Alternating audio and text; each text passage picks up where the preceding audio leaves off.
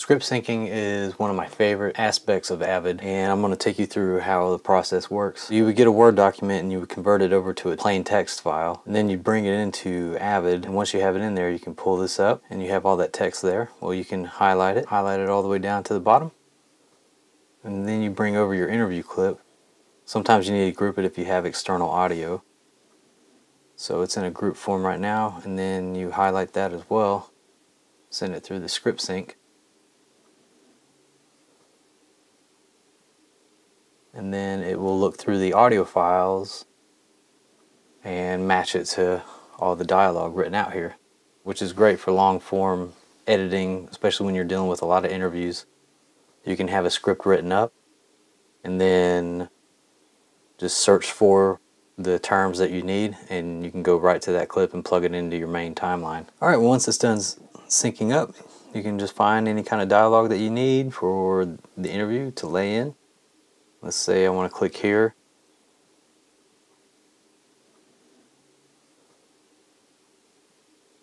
But I want to jump around and go to this set of dialogue.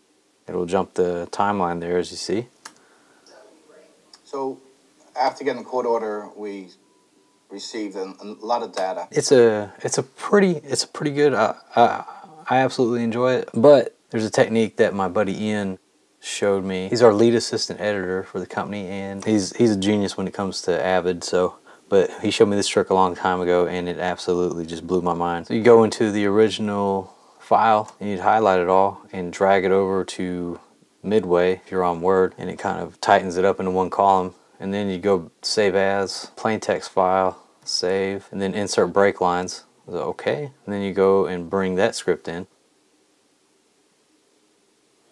And check that out, you see how much tighter that is? So I would go through and highlight all that. I want to highlight all that. I highlight all this. So go through and highlight that again, and then run the clip through the script sync process again.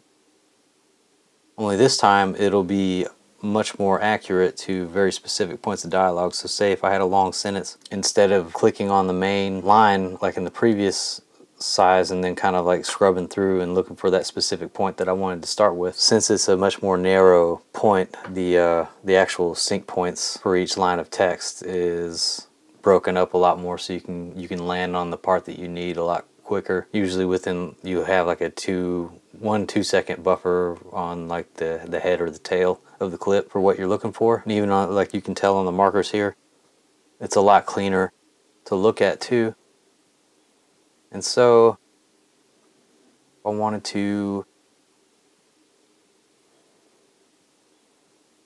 say jump way down.